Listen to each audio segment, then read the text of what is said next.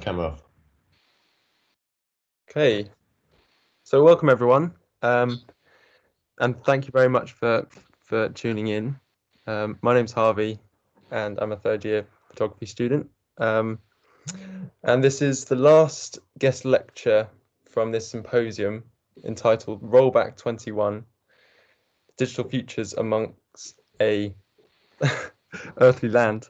Sorry, and I'll be talking to Jem Southam today, and we'll be discussing what he's been up to in the last year and his kind of processes and photographic practice. But first of all, I'd like to thank all the amazing students and people, artists that have taken part in this symposium and given us an amazing insight into their journey in photography. It's lovely to hear what everyone's been up to. And also I'd love to thank Maddie, Stuart Smith, Jasper Clark, and Isaiah Cheng for organising this whole thing and bringing a lot of ears and mouths together. So we're going to be speaking with Jem, and Jem is an artist and a photographer who's got a vast career, and he approaches his subjects with such a sensitive and he notices these things in the landscape. He approaches specific places with he approaches these places and he comes back to them like he's revisiting an old friend, which I like to think about it like that. And the good thing about Jem is he uses his camera and he takes us with him, and he takes us with him on these quests he goes on, and we can travel through time with him as he revisits these places over years, and we can notice the subtle changes in the landscape as he visits these places, and whether it be the slow-moving forces of coastal erosion or a pond in Devon, we are taken out of human time and we can touch the surface of geological time. And I just want to say thanks so much for Jem for coming, and yeah, let's go right into it. Well, thank you. Shall I start then, Harvey? Yeah. Okay. Well, thanks. There's a few things you said there which really, I think, touched on me. One was this idea of developing a friendship with the site, which I certainly kind of feel. I actually sometimes put it with, I actually fall in love with my site sometimes. It's a sort of very intense relationship. And the other one is this idea of which we might come to, a sort of moving outside human time, the perception of human time. Anyway, this discussion with Harvey starts off just over a year ago when I was traveling in New Zealand with our daughter. And this picture is taken on the second or third day of our journey. We had 3 weeks. She had a camper van. We had 3 weeks traveling around. And it was my third trip to New Zealand. And the first one took place 2018 with my wife when I was invited to go and give a talk at a university in Wellington. And they sort of flew me over and they said, look, I have some links with this university. They said, look, we want you to make some work in New Zealand. And I said, well, look, that's ridiculous because I work usually very close to home in Devon and England, and I can't, come and make, and they kept on saying, come on, come and make some work. So I sort of said, oh, okay, I'll bring a camera with me. And I didn't want to take my big plate camera, so I took a small Sony and started traveling with my wife after the talk. And I just started taking pictures out the car window, the van window. This is one of them. And I loved them. I was just so excited by the idea of just being able to sort of sit in the sort of seat of a car and just take. I'd never ever thought of it before, and it became a kind of road movie, really. So I made the piece of work. I'd met a whole series of photographers in New Zealand, really talented group of people working with landscape. And what became apparent to me was that they were deeply, deeply embedded both in the physicality of the landscape itself, in the way that I, try and become, but also in the extraordinary complexities of their particular landscape, which are made much more challenging in a way because of the cultural yeah, the culture between the ownership of the Maori and the ownership of the sort of colonial sort of tensions that exist in New Zealand. Work has to be made by New Zealand artists, taking all of that into account. And I realised that I knew nothing like the depth that they were bringing to their studies, and I would have to come up with something else. So the idea of being a tourist, it's something they couldn't do. They weren't tourists in their own land. So I said, I'm going to be a tourist, and I'm going to make work as a tourist. And we just travelled and went to places like this. This is Milford Sound. And one thing I just decided to do before I set off was to do something for me which was completely radical, which I'd never really done before, and that was to turn the camera around 90 degrees. So I went from being a landscape photographer to making pictures in a portrait format, and that simple move completely shifted 40, 50 years of picture making for me. I had to start working in a different way, and it was an incredibly productive sort of process. And working with these small Sony cameras, which I will talk a little bit about analog and Sony in a bit, which I've absolutely come to love my Sony. What it can deliver is extraordinary. So this picture is taken in a howling gale on a boat that was being bucked by the winds blowing up Milford Sound. You can see in the foreground the sort of the water being whipped across and so on. I mean, with a film camera of any sort, you couldn't even begin. These pictures are made at about 1,000 or 2,000 ISO to deal with the speed. So I worked digitally. This is on the same trip, and I talked earlier, a little bit before when I was talking to Harvey beforehand about leaving things to fate. And one of the things that I've really enjoyed about working with the Sony is, this is a picture of a waterfall, but the camera focused on the spray, which was just in front of me. So you probably can't see it, but there's just one or two tiny dots of spray, really pin sharp in this picture. And the rest of this is this glorious sort of soft shrouded mist. And anyway, a lot of rain in the western. These pictures are taken on the western part of the South Island. Harvey knows this spot. What's it called, Harvey? Paki Sand Dunes. Yeah. And what happened there? It's extraordinary. So this is the very north of New Zealand, right? Mm. And people go here to these sand dunes, and they hire a kind of a sort of sledge, really, a plastic sledge. Yeah. Drive to the top and then just whip down. And someone's made a really successful business. It's very ramshackled. Just when I went there, it was just a person on the side of their road. Well, they were just out the side of their house, and it was just foamies. They were a little kind of much the same. So anyway, as you can see, but as well as the landscape, I'm kind of we looked at a couple of pictures like this. I'm always trying to make pictures that are about the whole experience of moving through a place. So this is staying on a farm, camping on a farm overnight, and just walking around the farm and coming across views like this. And very early morning on another farm, sort of metal crop lawn. So as you can see, a pair of budgerigars in love. This is just a sheer sort of pleasure of going out with this camera and exploring, visiting museums. And again, it's another one of these pictures where the damn thing didn't focus properly, but would have put a sort of strange sort of figure. So you're just getting quite visceral about it. You haven't got any kind of preconceived ideas. You're just going around with your camera. Just going around and pointing the camera at things and being led. I mean, I think one of the things I've really learned, that I like being led by the camera. I like the camera taking me on a journey. So this is another picture out the car window, and just learning to let go. Something we might just touch on in a bit when I get to the 10.8, few 10.8 pictures, is the difference is basically the idea of trying to let go. And so this is letting go as much as I can. I'm a fairly kind of uptight kind of person, I would say. So people like Wolfgang Tillmans and so on use a camera in the most extraordinary kind of lucid and loose way. And I've always admired that kind of way of making pictures, and I find it very difficult.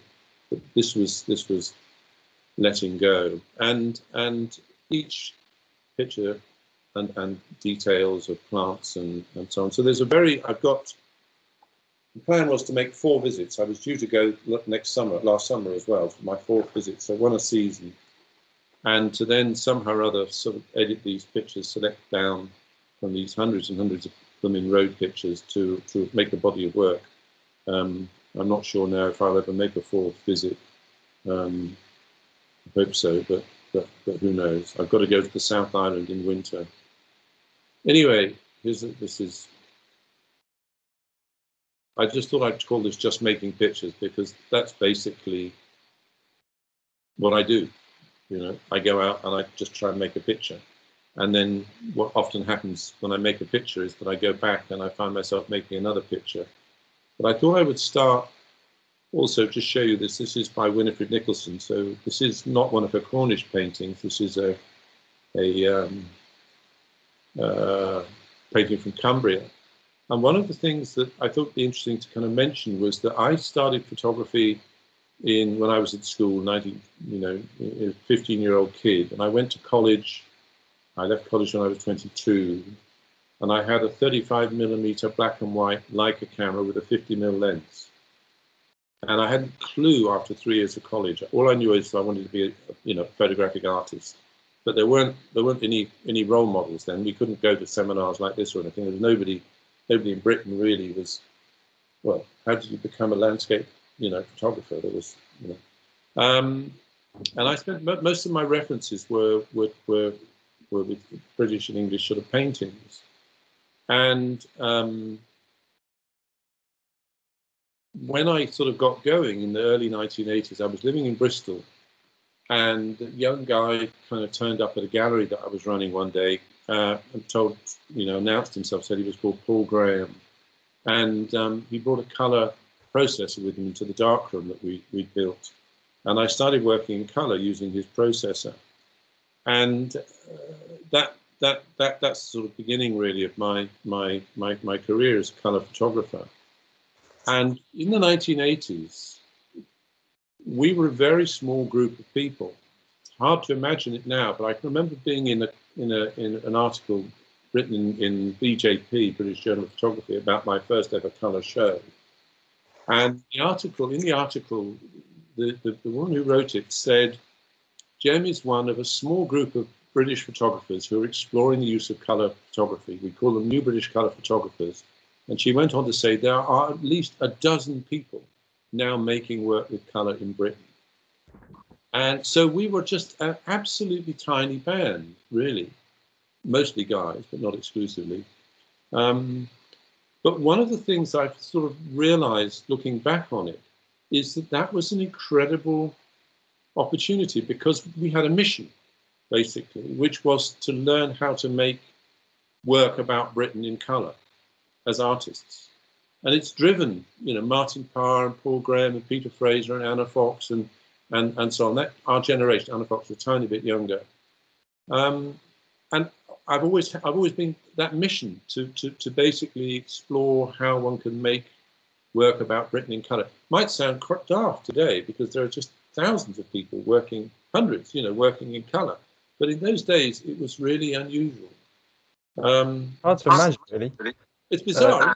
I mean, a world of just black and white colour. Black and white people just exploring the landscape with just monochrome. English landscape was monochrome. Yeah. Apart from calendars and so on. Yeah. But anyway, at college, I fell in love with the view camera and looking at the world like this, upside down on the ground glass screen of a view camera. So for until 2015, this is primarily how I've been working, which, if you think about it, is a bit of a crazy way to sort of stand on a tripod, stand on a ladder up a tripod, looking at the world with a cloth over your head upside down, working in 10/8 for much of the time, and shooting maybe 50 sheets of film a year, maybe sometimes 60, 70. So really making hardly any pictures, but trying to make each picture count. And then earlier on, I was working in conjunction with the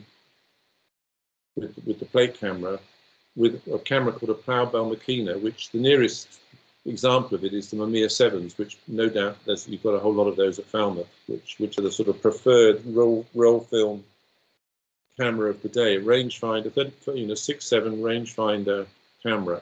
And the Plowbell, everybody had Plowbells. Again, Paul Graham, Martin Parr, Peter Fraser, Anna Fox, we all used Plowbells. And they completely sort of changed the whole way that British photography worked, I think. Extraordinary. So, yeah. That you've got the rangefinder of the Leica, the quick kind of handheld thing, but then you've also got the negative closer to 5.4. And the other thing about the Plowbell Makina, particularly the early ones, which was very helpful, was that the rangefinder was extraordinarily inaccurate. Right. Although the focus was pin sharp, you never quite knew what you were looking at. So you would sort of hold the camera in front of what you were hoping to take a picture of, and kind of learn to just intuitively move it around, so it sort of organized the picture in the way you want. And this goes back to this looseness. So I was using a plate camera, which is a very, very precise way, where you're aware of every sort of millimeter around the edges of the frame, in conjunction with a much, much looser way of working. So this next picture, again, I just put these in. These are both Plowbell pictures. Beautiful lens, very, very sharp lens, but soft. I bought myself a Mamiya 7 about 10, 15 years ago. And I couldn't use it. I sold it to Ollie, in fact. Because the lens is so hard, whereas the Plowbell has this beautiful, soft sort of tonality. So with those two systems, I made a couple of pieces of work, the Rafter Carrots and the Red River, and then in the early 90s started working exclusively with a plate camera. And for the next 20, 25 years, I've been working with a 10.8 plate camera.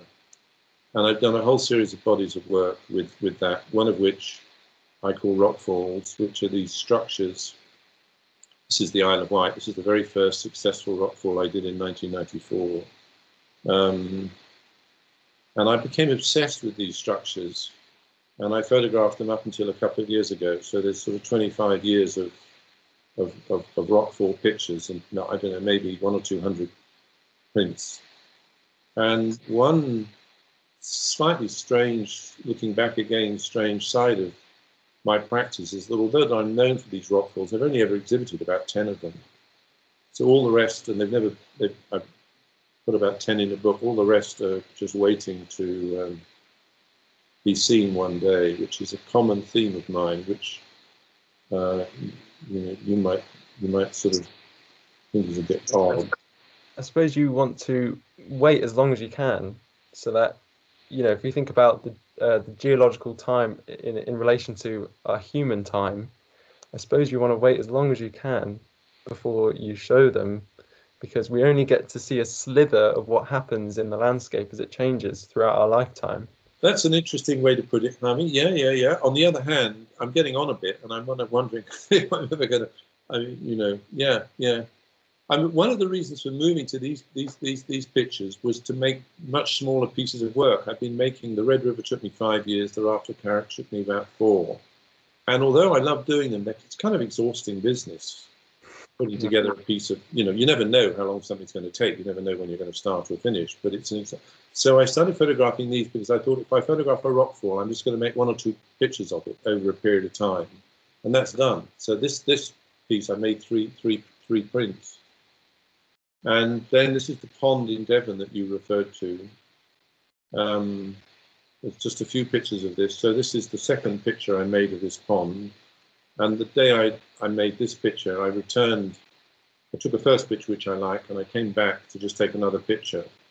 And while I was taking this, a guy came up to me. It shows you how fate intervenes, really, and said, "What on earth are you doing?" I mean, there's me with a big wooden, enormous, great big wooden camera on a tripod, quite high up. And I said, "I'm taking a photograph." And he said, "Oh, it's a strange camera and so on. Why?" And I said, "Well, I love this green rectangle in the middle, of this pond." And he'd been pottering around, and I said to him, "What are you doing?" And he said, "Well, I live next door on this pond, which was an absolute eyesore, really. It was an absolute tip." He said, "I'm doing it up. The landowner doesn't, he's just let it run down completely." And I said, "Well, what are you planning to do?" And he said, "I want to turn it into," and he told me that his plan as to how he wanted to landscape the whole pond and to basically create little runs of trees and plant flowers and have a seat to watch the sunset and a seat to watch the sunrise and keep chickens and have a little place for his daughter's pony. And as he spoke, he was describing to me what I would call an Arcadian realm, a paradisical space, an imaginary space that he wanted to create. And a lot of my work has to do with the way that we carry ideas of landscape in our imaginations. And landscapes exist more in our imaginations than they do out in the field, in a way, through childhood drawings and paintings and illustrations and so forth. So I thought to myself, gosh, if this guy allows me, I'm going to follow his progress as he tries to create a paradisical space on Earth. What an amazing thing to photograph. And I spent 3 years just going back about 4 or 5 times a year, looking at, just following his progress. So this pile of bricks here was to build a small jetty out into the pond for his boat, so he could sort of tie his boat up, which you can just see behind there. Anyway, he deserted the project after 3 years, and I had about 15, 20 pictures. And it was the most exciting thing I'd ever done. And I was distraught that it was all over. And then bizarrely, a few months later, someone else took up the challenge of transferring this pond. But when I spoke to them, they had a completely different vision based on a different sort of mythic kind of narrative. And I spent another 3 years photographing the results of that. And so the whole work is 6 years following the labors of these two men as they try to create, their vision of some kind of idealized space. And it's the sort of the strongest, I think, the most interesting thing I've ever done. Never been published again. I have, but there's a strange, well, not strange, bizarre story. This pond is on land owned. I mean, it's a long story. I've given hour-long talks about this pond, so we must be careful it's not too long. It's owned by a family that had been given the land around it by William the Conqueror. So this is a huge estate that has been kept in this family for 800, 900 years. And the old man who was then the sort of Lord Iddesleigh, he was called, had a reputation for being a really not a particularly kind of happy or pleasant guy. So although I was working with the bloke who he leased it to do this work, I was aware that if he knew what I was doing, he wouldn't be too happy. Even though I was just making a portrait about a dream, really. Anyway, I came to show. The show work's only ever been shown once in Exeter. And I had to ask his permission because of the museum, which had a relationship with him. And we had a phone call, and he absolutely flipped. One of the most unpleasant sort of evenings of my life. He went completely bananas when he heard that I'd actually trodden on his land and taken a photograph on his land. And I mean, literally bananas. He was screaming down the phone at me for about 10 or 15 minutes and tried to stop me showing the work. And I told him, look, you can stop me showing it next to, but I'm going to show these pictures around the world. And the more you shout, the more I'm going to be determined to do that. Anyway, it put me off going back. Yeah. But I go back once a year just to have a look at it. But it's completely changed now and is not really, yeah. Most sites I return to, like the Red River and so on. This one's over. It's done. So this is a year into the second vision, as you can see from just these two. It's a very different, much more controlling vision. Fences, and eventually the trees and the flowers got dug out and just banks built up and so forth. Anyway, that was 6 years and about 50 pictures. I've just got to plug my computer in. So, but I wanted to show you some of those because in a sense, you know, I am a kind of an analog person, and here's a later series of rock falls to give you an idea about the way these work. So this is a rock fall. It's actually in Normandy. I did occasionally move out of Britain, and this is one site which I absolutely fell for, and I got about 20 pictures of this rock fall taken over about 5 or 10 years, which just slowly transforms. And it's this fascination with looking at, as you say, the sort of each tide changes this, Harvey. You know, a tide comes in and changes it, and then I go back 6 months later and the rocks have shifted slightly and the light's different and the coloration of the rock face is very slightly altered by, you know, some earth slipping down. Yeah. And So you're going from the human as a force of nature to the nature as a force purely of nature. geological, yeah. Yeah, and I'm a child of what I call land art. I grew up land art, people who made work in response to Robert Smithson and so on. I was very interested in that. And in a sense, I see these as sort of natural sculptures. They're studies of sculptures, really, transforming sculptures. And then that's the picture we saw upside down. And in 2008, we're jumping around a bit, but I'm just bringing us up to the moment. I started making a piece of work on the River Exe, my local river, and I spent about 4 years photographing the river at a number of different sites with a 10-8 camera. And that eventually morphed into something else quite accidentally.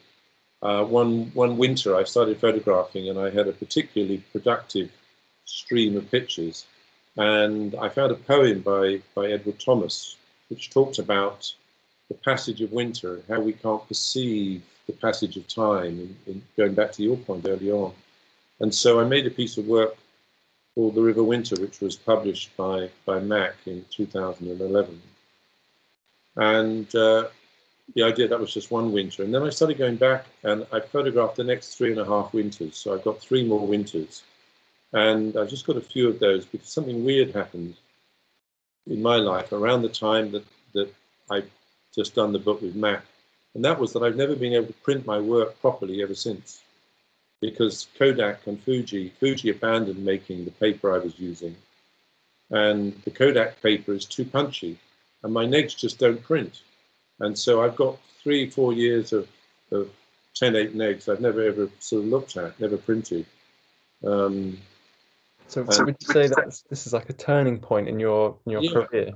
Yeah, this is it. And so I've got all these negs which I want to look at, because I don't know how to scan properly. So the next few pictures, these are later pictures, and these are my attempts to scan. I mean, I quite like the results, trying to scan the negs. So I don't really, I'm not very good at sort of scanning. So I've got all this work which remains sort of largely, well, unprinted really. These are just scans, but they lead on to what I've been doing for the last few years. So this last picture really. So anyway, there's all that work which I never even looked at, which is a bit crazy. But this box is very important because in 2015, December, I've even got the day.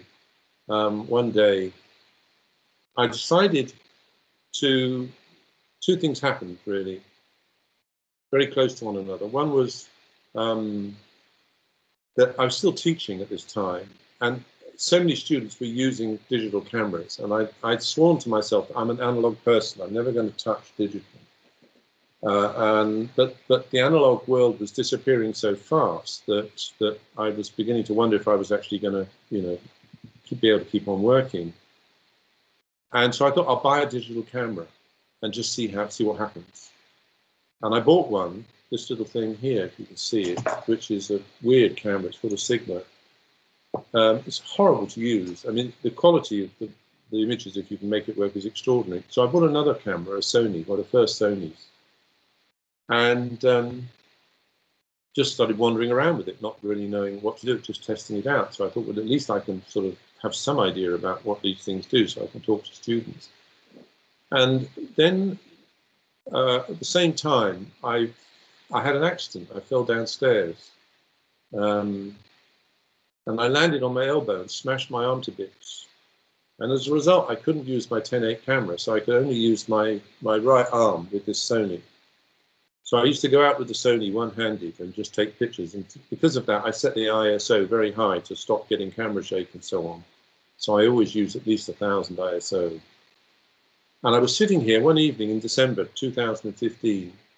Dusk had fallen, and I was having a bad day for various reasons, and I was just looking up the river here. The river's running past, and suddenly all my woes, I realized, were being kind of sucked away by just being absorbed in this place, watching the river go past and the ripples and the current, and watching the trees and the reeds float away. And there was a little red cloud just illuminated by the last rays of the sun passing in front of me. And suddenly these two birds, mallards, just pushed themselves out from the bank. And I lifted up the camera and took a picture. Totally innocuous moment, nothing happening. But it changed my whole life, because for the last 6 years, I've been going back to this one spot, either at dusk or dawn. And rather than wandering around looking for a picture, I go somewhere or other and I wait for something to happen. And the whole work is called A Bend in the River. That very first evening, as I walked back to the car, I thought of the title, A Bend in the River, and I thought of the methodology. And I said, I'm just going to come back here through the rest of the evening, the evenings of winter, going back to my interest in winter again. And I'm just going to stand here and wait for something to happen.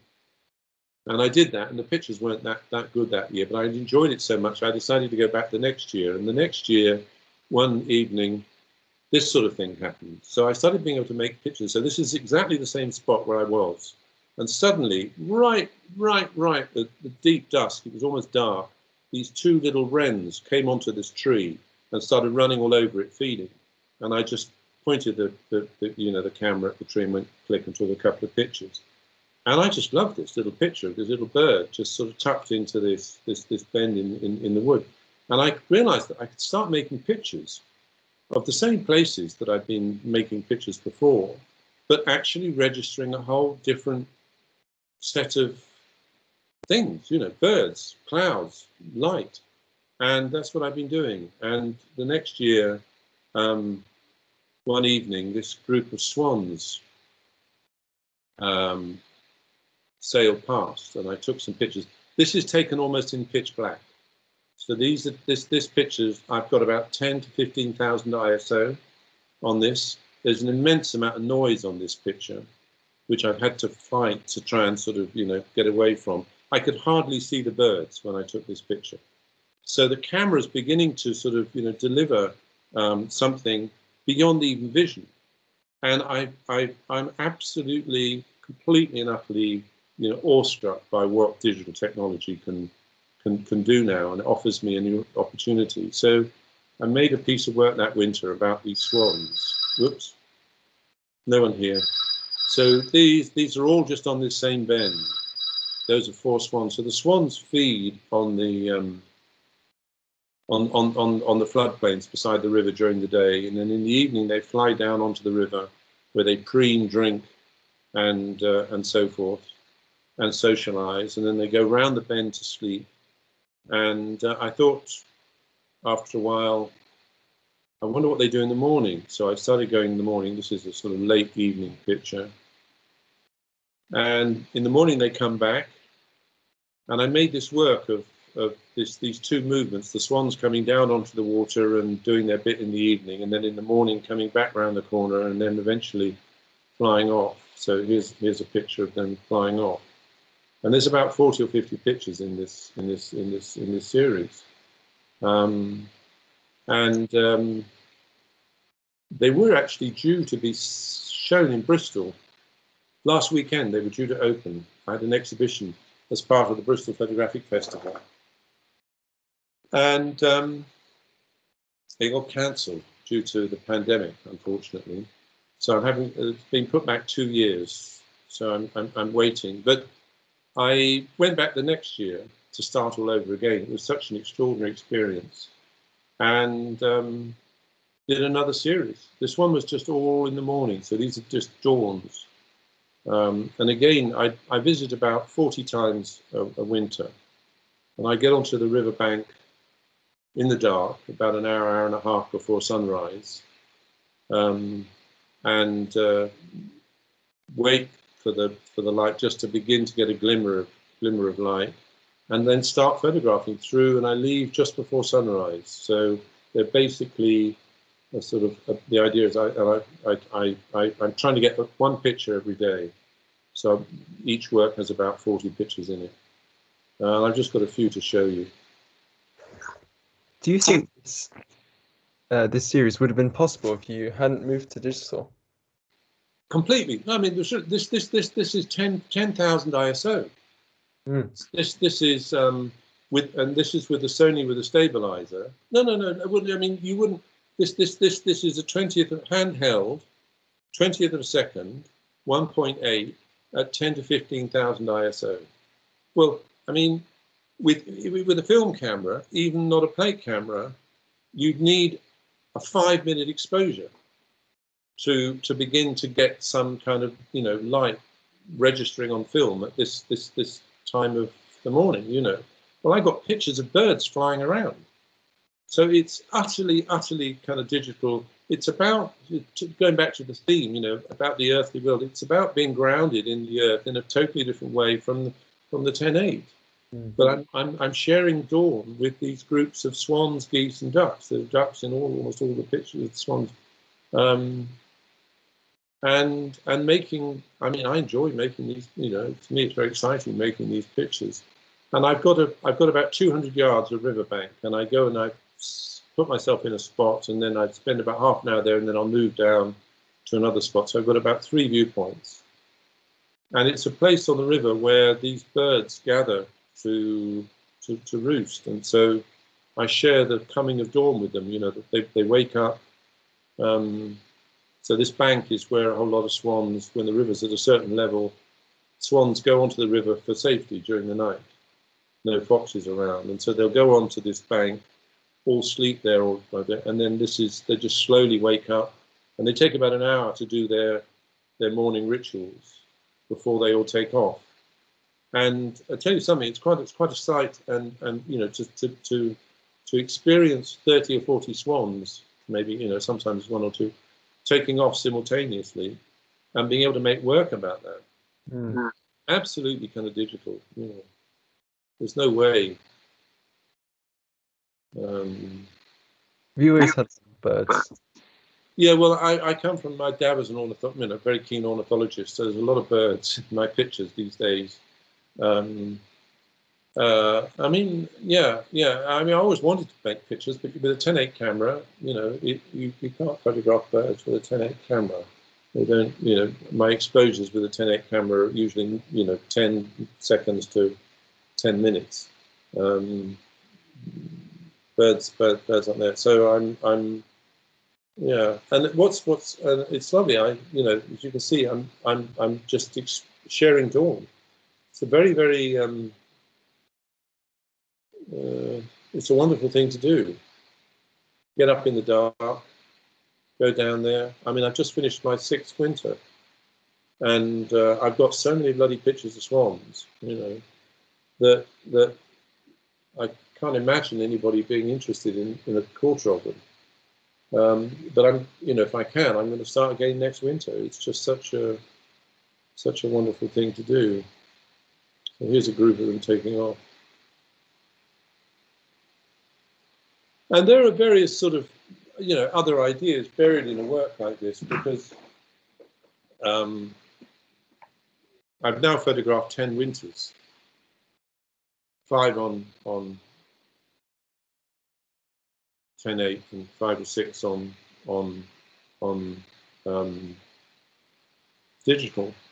And of course, each winter is a completely unique experience, and this idea of following a passage of time, which is a very different one from the rockfalls. So this is a season. So I'm sort of encompassing, 4 or 5 months, 3 or 4 months in a group of pictures.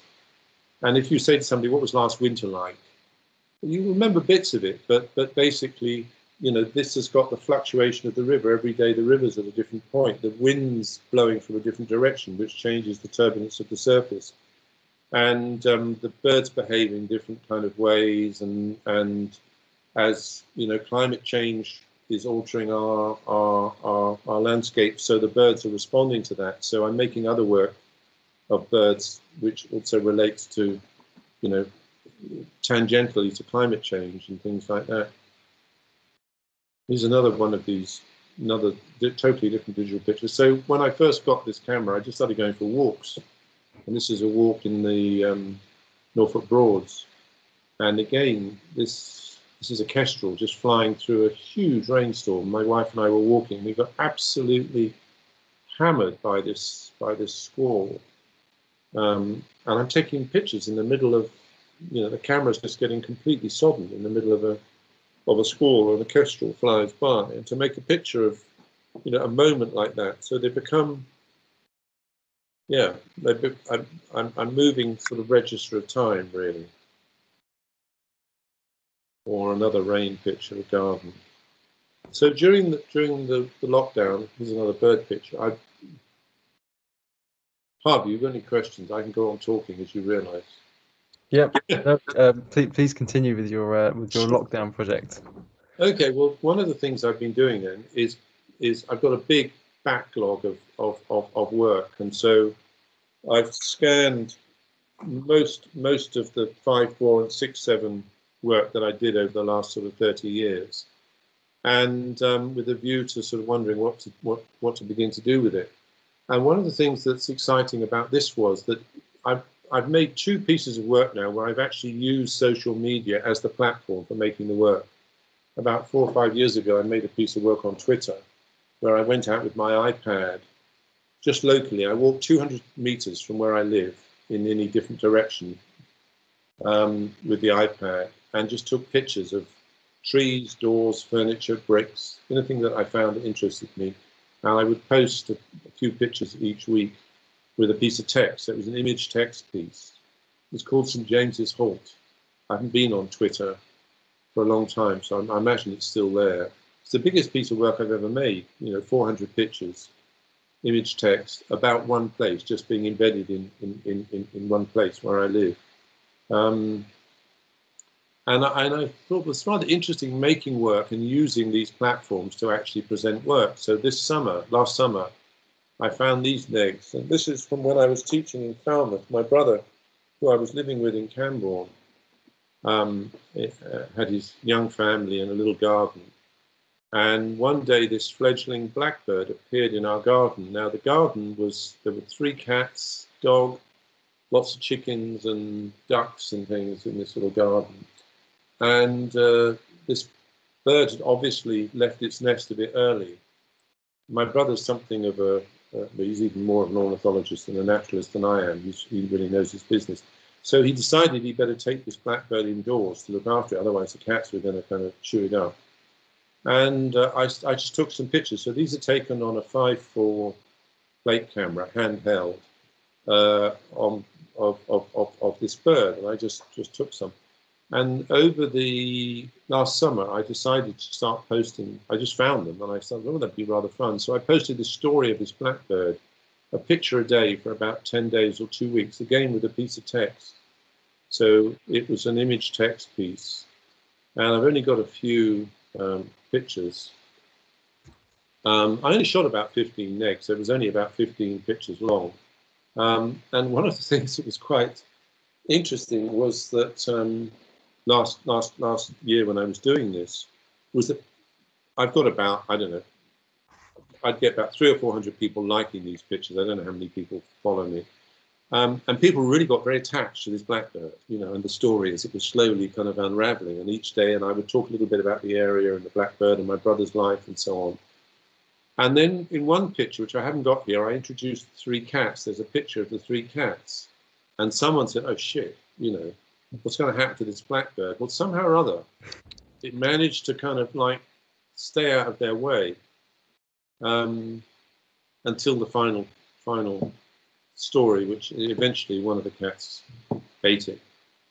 So So it's a bit of a sort of bleak story, but it's all full of hope, and then it's got a rather bleak ending. And I was in two minds as to whether or not to actually tell people what happened to it, because they were getting so attached to this blackbird, even though this happened in 1982. This is. So anyway, it's very different than to how you usually present your work. So now you've got an audience that is participating with. Yeah, it's tremendously exciting. And I don't know if a lot of people make work on Instagram or post, they show lots of pictures, but to actually make a piece of work, I found it immensely exciting. And as you say, because people were commenting and I was commenting back, and so you have this dialogue around the work as you're making it, which might tell what they might want to see next. And I say, well, unfortunately, I can't. There's because this is 30 years old, or 20, 20, I don't know, 1982, 40 years old. It exists as a story. There's nothing I can do to change that. So that's one of the things. I've been, like many people, trying to find ways of keeping myself preoccupied during lockdown. Another one has been going back and looking at a series of pictures I did before. As I was doing the Red River, I did this at the same time. These are a series of pictures called Paintings of the West of Cornwall, and as you'll all know, there's been this tradition of artists working in the West of Cornwall.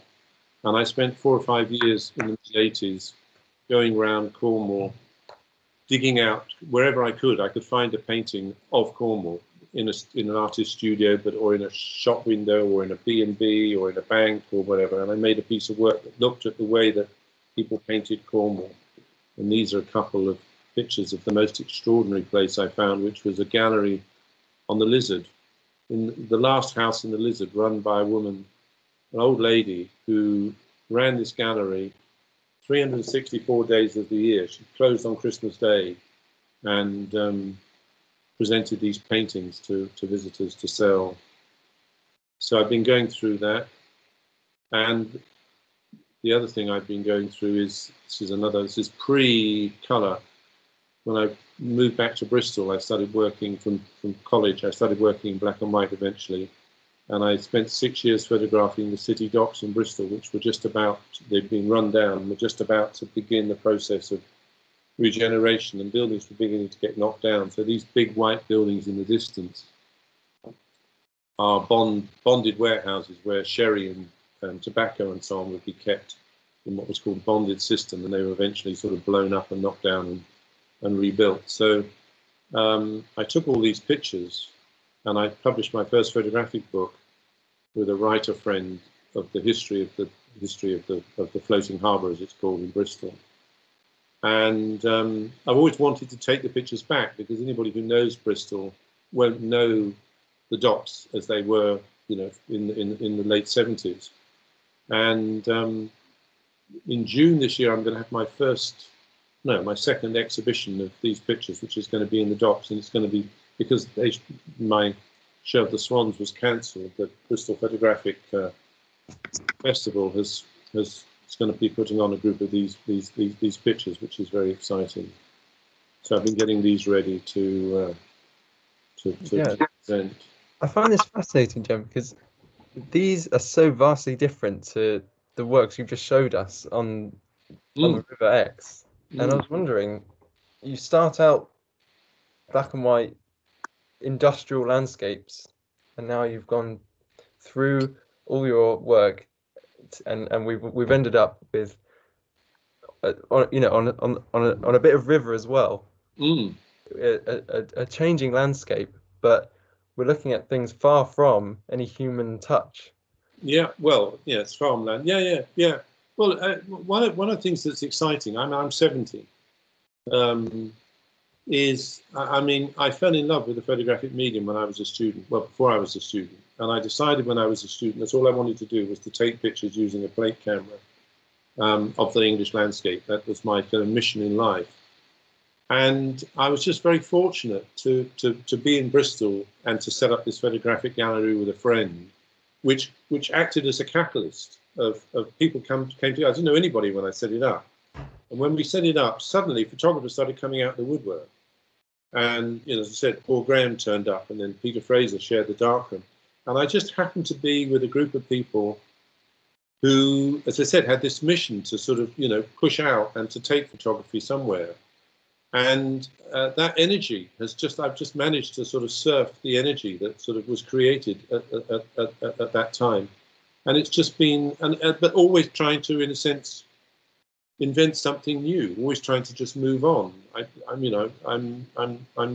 It's exciting to be moving. Peter Fraser's just been haranguing me about the new Fuji 100S that's just come out, which is the latest piece of technology which everybody's rushing towards, if you can get hold of one and afford one.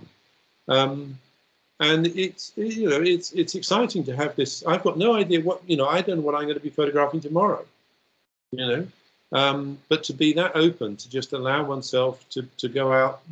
I started taking these pictures in the docks because I was working in the Armafini, which is where I was working one day, and some guys started knocking down a building opposite.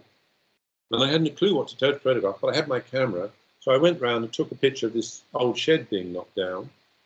And I suddenly thought, well, wait a minute, the whole of this dockland's going to be same thing's going to happen. I've got a mission here, I could become, and I said, and that one little instant led to 6 years of work. When I first moved down to Cornwall and took my brother's dog out for a walk one day, I just stumbled over this little stream running through a field, a red stream. And I thought, wow, I'm going to follow this stream. 6 years of making the Red River. So nothing happens with me deliberately. I didn't intend to spend 6 years photographing kind of swans, but I just sat by a river one day and watched these two mallard ducks.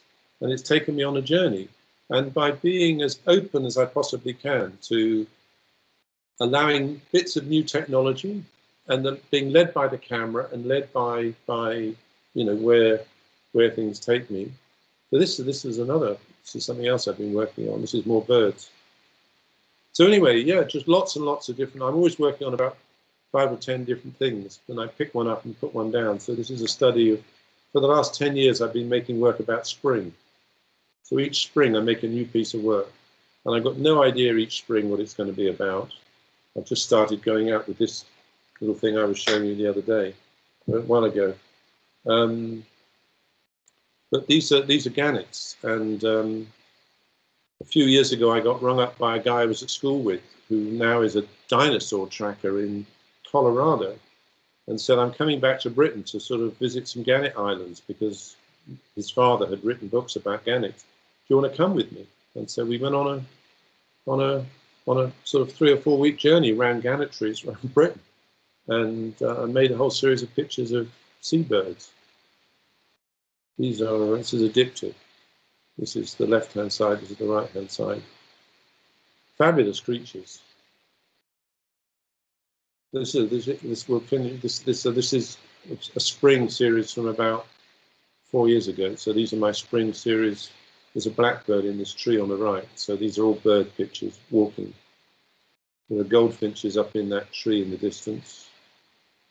That's a blue tip flying from one nest site to get some more bird stuff for a nest. And it's just thrilling being able to kind of make a picture that's sort of as dark as this one, a blue tip flying across a field. That's a blackbird in the rain on top of the greenhouse. So, just allowing fate and the medium to take me on these journeys, and not knowing at the start, one might be one picture, might be years of just exploration. If it's okay, sorry if I'm kind of prematurely throwing questions here. No, we've been going on for hours, so what are you, nearly an hour? But, just sort of on that note that you're mentioning there, Jem, of this idea of fate leading your practice. I'm really curious about how you arrived, how you found that workflow initially when you started to take photography, seriously at the beginning of your career. Was that a kind of process that came to you naturally, or was it more of a kind of learning curve? It was learning. I mean, I left college with this Leica and a 50mm lens and an ambition, and I had absolutely no idea. I didn't take a picture in 2 years after I left college. And then I knew I wanted with the plate work with the plate camera, so I bought myself a 5.4 plate camera. I had no idea what to point it at, and I had it at work in a bag with some film in the side, and that building got knocked down opposite, and that set me off. And I mean, I have a kind of a natural temperament, I suppose. I mean, one of the things, again, I learned very early on, and I learned it first with Paul Graham. Presumably, you've all heard of Paul Graham. That Paul was, as a very young man, the most extraordinarily talented and precocious guy. And I realized very early on that he was vastly brighter and better photographer than I was. And that if I was ever going to do anything of any worth, I would have to develop my own way of working, which was very, very slow, patient, just slow building of something. And also, when you teach each year, you know, a group of students will turn up, and you'll realize there'll be a number of people in that year who, first of all, are vastly better picture makers than you'll ever be. And also, you know, come up things. I mean, I've taught some extraordinarily talented people over the years. And so, in a sense, I had to learn to work to whatever my personal strengths were, which turned out to be this very slow, patient accumulation of work and a sort of deep study of something. You know, just people make much deeper studies, but to spend 6 years photographing that pond I showed you, I didn't take a picture outside of that pond, which was 50 meters square, maybe smaller than that. And to keep making pictures, new pictures, in a very, very sort of tight area like that, was a real challenge. But actually, that challenge is what made the work. If I'd said I could just go and photograph, you know, anywhere, it's the restrictions, the constrictions, actually help me make work. I think it's the same with everybody. You need to set a set of boundaries and your set of rules. So when I was using the plate camera, one of my rules was that I put the horizon through the middle of the camera, and then I balanced the composition up and down from that. And it just helped me. So just finding your own way, really, and being incredibly patient. And it's not easy, you know, spending 50 years. Well, it's not difficult, but you know, it's a relentless process. I've known so many talented people who've, in a sense, given up because you know it's not straightforward. Perseverance. Yeah. You just got to persevere, basically, and follow your own vision. I was just very lucky to. I mean, if I was to start nowadays, I think. I mean, I even though I do Instagram, in a sense I dread Instagram, because every day I look at hundreds of wonderful pictures taken by amazing photographers all around the world, and I'm stuck here without a clue as to what I want to do and what I want to take a picture of. Because the world is almost deafening now with so many talented people, and I'm not sure how I would kind of cope. It's one of the reasons I went down to live. You know, I left Bristol, was that I realised that if I stayed in Bristol with all the people like Paul Graham around, the noise of their presence around me would have made it very difficult for me to concentrate on the work that I've done. That's very interesting. I think that is quite relatable, you know, with how we share work on Instagram, and there's a lot of anxiety around comparing yourself with others. It's horrendous, isn't it? Yeah. And yeah. I think President Roosevelt, I was reading this the other day, I can't remember the language he is. He said comparison is the thief of joy. If you compare yourself to other people, it can erode the joy of your life away, you know. So you need to be, yeah, it's so when there's only 12 of you working in colour in Britain, it's kind of easier, really. What would you say to a student who is comparing themselves? What would you say if they're wondering where to go? They're wondering what to photograph. Well, that's very simple. go for a walk. And just see what, so, when I was teaching, I'd just say, go for a walk, go out somewhere, or somewhere that interests you or whatever, and come back and let's look at the pictures and, look at a 35mm sheet of contact sheets and say to the student, rather than me say, well, that's a nice picture and that's a nice picture. So what's happening here that interests you? Is there anything here that interests you? And why? And so we would sort of take a little contact print and say, well, what's going on here? So maybe can you learn from from that, and then whatever it is, then next week go away and do that, and then come back and we'll look at that, and gradually, you kind of evolve, evolve something. What I would desperately say is don't go and sit in a library and thumb through books looking for inspiration. Go out with a camera and make work. If that's if that's your it doesn't need to be a landscape photographer, just go meet somebody or whatever. Work basically, and follow your instincts, and be patient. Don't expect to I didn't have my first exhibition until 12 years after 10 years after I left college. I had a small exhibition. So don't expect it to happen in a rush, and just make the best work you can. Yeah. I mean, we've gone over time a bit, and I was wondering if anyone in the comments had any questions. They can post them, and we can see if we can answer some. Yeah, if you want to carry on for a bit, is that what you're saying? Jem, have you got any more pictures to show us? I don't know. Oh yeah, well I could do if you want to look at more pictures. You've seen enough. This is some last winter. This is the winter I've just finished. I finished this 2 weeks ago. So there's another 40 dawn pictures of swans on the river.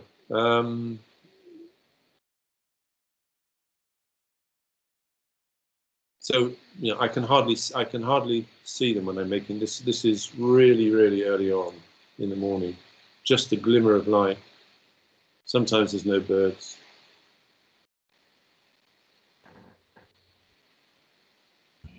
I actually have another question, which was, Jem, in your transition to digital, sorry if this is a bit of a cliche one, but I'm curious to hear if do you miss any part of any part of that mechanical process of working with a plate camera, the kind of ritual of setting it up? I miss it hugely. Yeah, and I miss the pictures. I mean, when I was looking at some of that picture I showed upside down, which again I've never, at the beginning of this session, which I've never printed, I've only ever seen it on a screen. I can remember taking that picture. I mean, they're just it's such a different. I mean, I'm 10 foot up on a ladder with a bloody great big tripod. What I don't miss is carrying 25 kilos of kit. The rockfall pictures are taken just hours of slogging along kind of beaches where I shoot 2 negs in a day, walking along a beach, and it's a fabulous way to work, absolutely fabulous. Looking through a ground glass screen and making pictures just so slowly, I love it. But I've got a a slight problem in that I haven't got a subject anymore. I haven't got anything that I want to photograph with the 10-8 camera. And until I can find something, I'm more than happy going out with a digital. I've got a fridge with about 2,000 or 3,000 quid's worth of film just sitting beside me, waiting to. It's going off. I haven't shot a sheet of film in 4 years. I really want to go back again, but I'm not sure how I'm going to do it. Because until I find somewhere I want to photograph, I'm a bit stuck. Go for a walk, Jem. Yeah, good one. But honestly, go for a walk carrying that kit. Bloody hell. I mean, the Sony's. I mean, my friend Peter Fraser, who I'm very close to, we spend a lot of time talking. He moved to working with a small digital camera way before I did. And I'd go and stay with him, and he'd have a little bag about this big, about 12 inches by 10 inches by 8 inches, in which he had everything he ever needed: cards, cameras, batteries, charger. and he'd just get in his car and go off to the Alps to make pictures. And I was sort of looking at my, 10-kilo tripod and 2 backpacks and ladders and umbrellas and, I mean, yeah, I miss it. But I've got to find something to point the camera. I did a whole series of, I'm looking down my garden. For 20 years, I just pointed the camera down the garden and took pictures down the garden. But eventually, we built a studio for my wife down there, and that spoiled that series.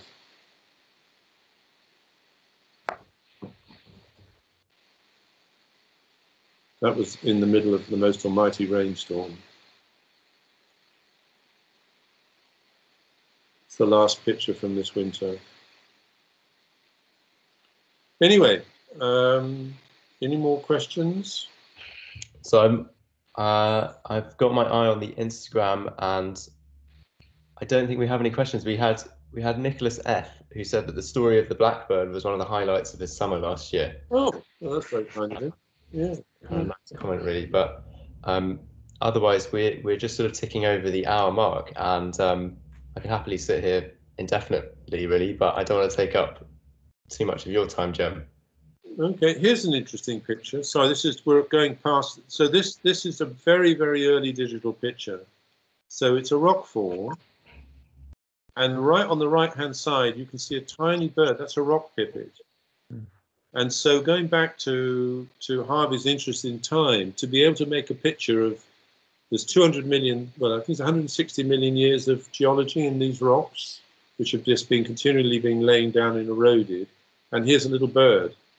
And to be able to this is a Sigma picture taken very early on. To be able to make pictures, which I could, the Sigma's got this extraordinary sensor.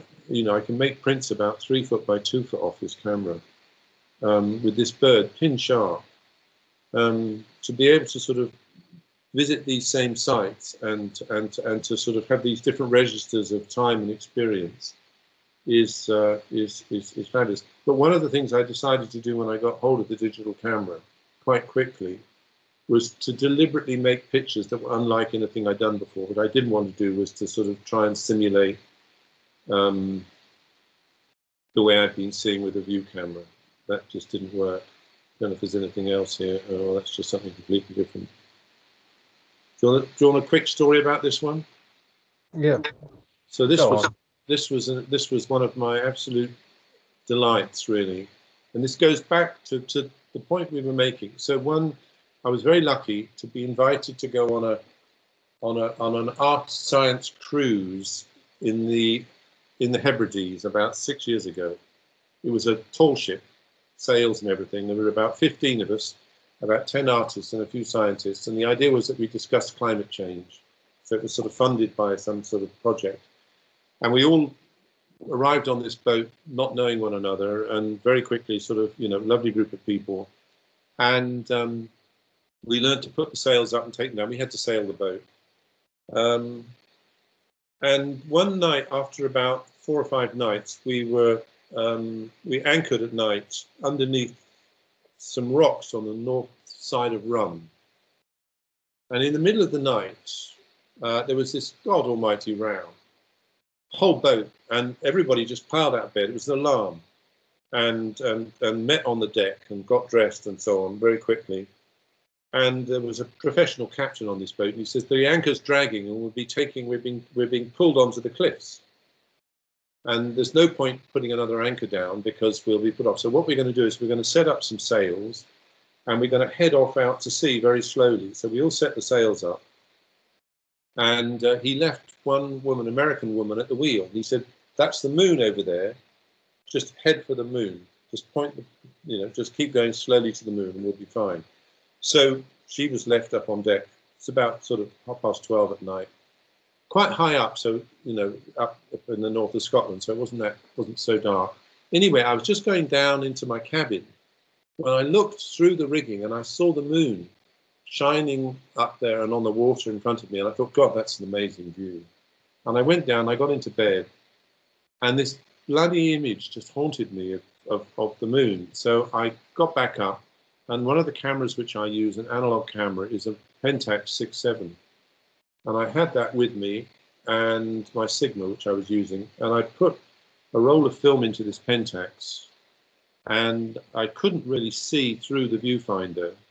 I looked down into the thing rather than using the pentaprism. But I thought, well, if I just basically kind of randomly focus, and I'm going to stand on the back of the boat and point the camera forward somehow or other. My light meter, which was an analog light meter, didn't register anything. So I said, I'm going to have to guess the exposure. And I basically stood there on a rocking boat, hand holding this camera, moving around, breathing in and out. And the exposures, I guessed, were anything between, I don't know, 10 seconds and about a minute. And I just kept on firing exposures. And I shot 4 rolls of film between that time and when the sun came up, dawn, without any idea of what was going to, happen at all. And they're just amazing. I love them. And this is the moon here, this weird mark. And this is about a 30-second exposure with me moving up and down, me breathing. Everything's moving. They can't print analog, so they're sort of. I've scanned them, and I made a piece of work which I used at the beginning. Some of which I used at the beginning of the moth. And it's called Journey by Moonlight Through a Hebridean Sea. And it's just 6 pictures, which I've never printed, but I know maybe one day I'll print. And so I made a piece of work that morning, done. And to be able to make a piece of work that fast, so I know I like the idea, I try and build this in, where sometimes I make a piece of work in 10 minutes, I'll just go down a field and look at some flowers and just take some pictures and think, right, that's done. That's a piece of work. And so making work which is very elastic from one night on a boat to, sort of 6 years of winter. There's something wonderful about that elasticity, really. So anyway, that's that picture. Yeah, it comes back to the idea of fate and how perhaps if you weren't caught on that rock or what was ever putting you in, you might not have seen the moon the same way. It happened. It all just completely, fate. So being open to kind of possibilities, and having an understanding. So somehow or other, I had this deep understanding in my mind, I think, that I knew my Pentax well enough. I'd been using it for 20 years. I knew the film well enough. And I just somehow or other intuited that if I just did this, something might result. And it did. And so, when you study photography, I suppose you can learn so much, but basically all you can do is to really learn that you have to keep studying and keep working with the medium. So just build up and build up and build up and build up this sort of understanding of, the medium to allow you to respond to situations when they present themselves in this kind of way. We've actually got another question from Nicholas on Instagram about this picture you're showing here, Jem, where hopefully I can paraphrase it right. So he's asking, so this is from your archive, and you showed a photo of a rabbit from the plough bell earlier, which are both from the moth, if that's correct. Yeah, I use them in the moth. Yeah. And so Nicholas is asking how much of, to what extent the moth was made up of archival work. Well, okay. Well, what happened was that before I started working on the Red River, I took the first picture which is in the moth, of a man standing by a beach in black and white. I was working with my plough bell in black and white down in Cornwall. Didn't have a roll of colour film, and I took this picture of a man standing, looking out to sea, which is the first, not the first, but one of the starting point of the moth. And I kind of knew as soon as I took that picture that I wanted to use it and make a piece of work about it. And I tried to make a piece of work all the way through alongside, and it sort of morphed into the Red River, basically. And at the same time as I took that picture, I read a poem which is called The Seafarer, which is an Anglo-Saxon poem, which is about a man, the loneliness of a man's journey across a frozen, frosty sort of sea, and him sort of bemoaning his fate. There's a word that the Anglo-Saxons had for fate, which is weird, not spelt quite like our word weird. Weird is set fast. Fate is, we are locked into fate, basically. And I kind of wanted to make it, and so I started making pictures around this idea of, you know, fate and the story of this man, and it didn't work. And then when I finished the Red River, I started trying again, and that didn't work, and it became the Raft of Carrots. And then I just kept it in the back of my mind. And about 6 years ago, something happened, something rather sort of, it was actually around the same time as that night, it's the same event. My brother basically was dying. And with his death, basically, that set me thinking about this idea of taking these pictures and working his demise and what happened to him into that series. Not explicitly, but it's what gave me the, you know, his death gave me the sort of the idea for the framework of the work. And so it became this idea of someone being locked into fate. And I had these pictures of, the idea was this man was standing by the sea, looking across the ocean. I don't know if those of you who don't know them off, but basically he's someone who's left Cornwall, which a lot of Cornish miners did, to go and work in mines on the other side of the world. They'd sail across the world. Most of them never came back, but they dreamt of, you know, they came from Cornwall. They dreamt of Cornwall. They you know, they named their towns, their houses, and everything after Cornish name.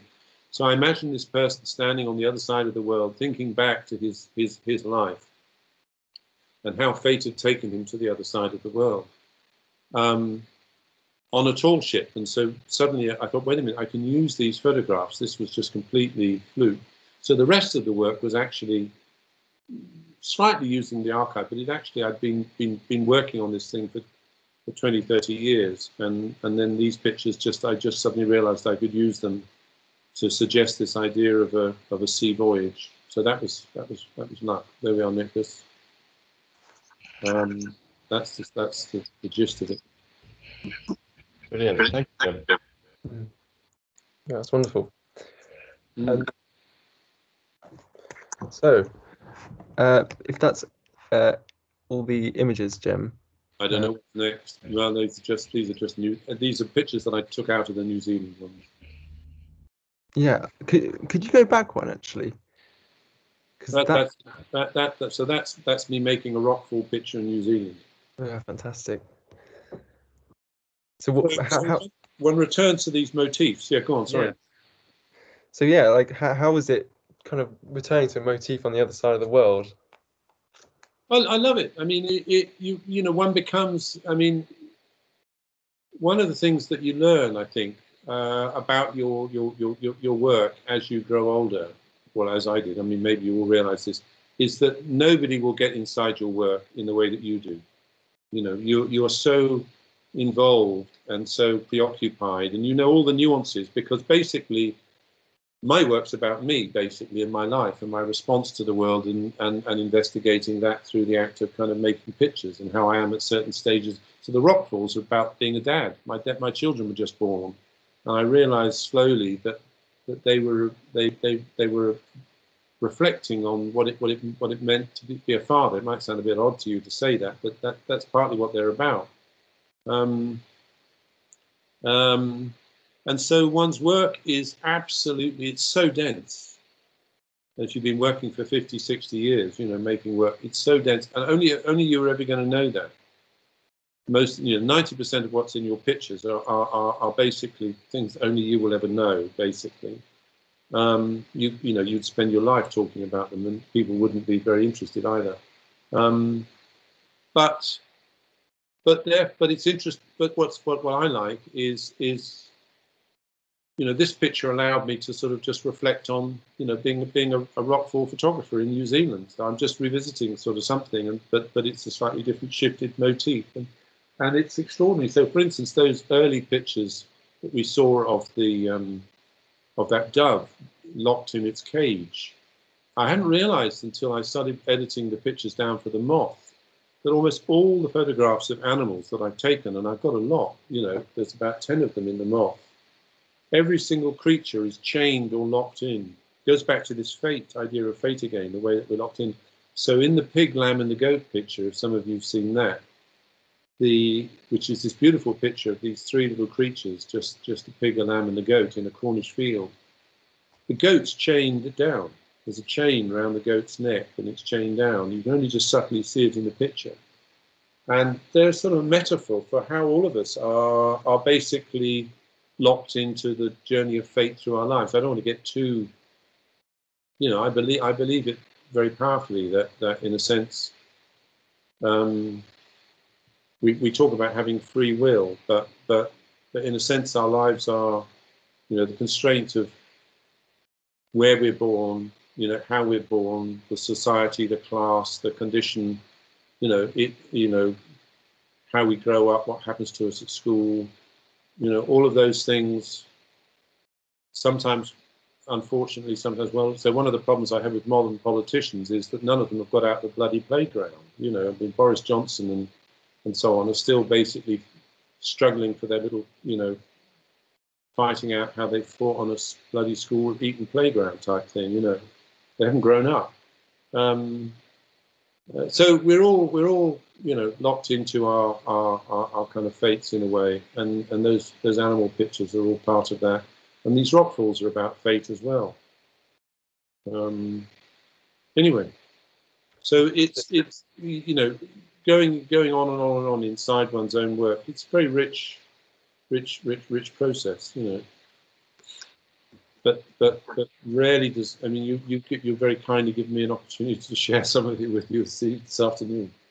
I hope it's been of some interest. It's been a beautiful insight, seeing how your work's changed over the years, and how you're thinking about photography now with new techniques, and well, yeah. Just one lesson to you all is, without wishing to sound like too much of an old man, really giving you a lesson, is that don't imagine the world that you inhabit now will be the world that you inhabit in 10 or 20 or 30 years' time. It's going to change. And so you have to, move with it and be part of it. God knows where photography will be in, 2050.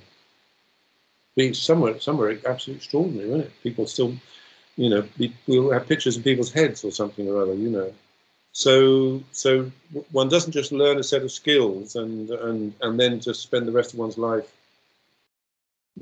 unraveling them. It's a continual process of the journey of it all, and being open to that and realizing that is incredibly rewarding.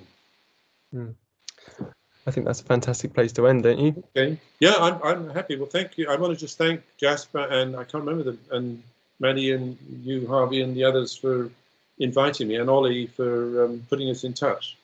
I hope some of you found that interesting, etc. Thank you very much, Jem. Pleasure. It's been a pleasure. Yeah, it's been a real honour to chat with you.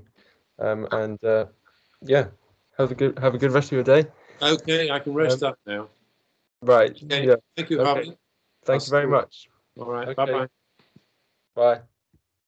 Thank you, Jasper.